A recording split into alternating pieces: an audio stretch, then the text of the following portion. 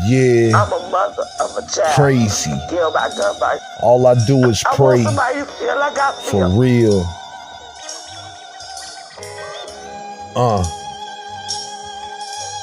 I never knew the day would come that I have to pray to God and ask him to guide my babies home.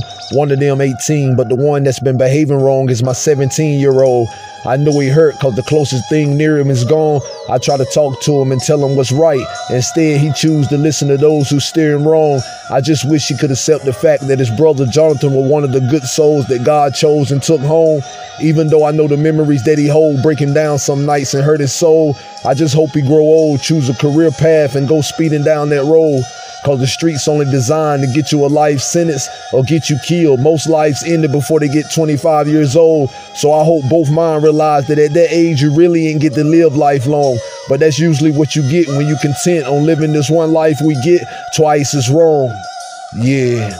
I just pray my sons grow up one day so they can look back at all the wrong they done and ask God to forgive them for all the mistakes they made.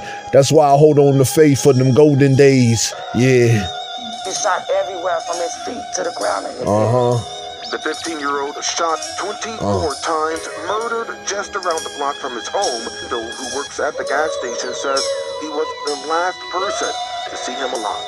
Yeah, I heard shots, but that's crazy. You don't hear that all the time.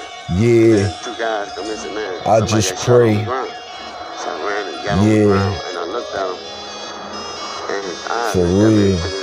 All day. His death just another fatal blow for his family. All day I just pray. Yeah. All day I just pray. For real.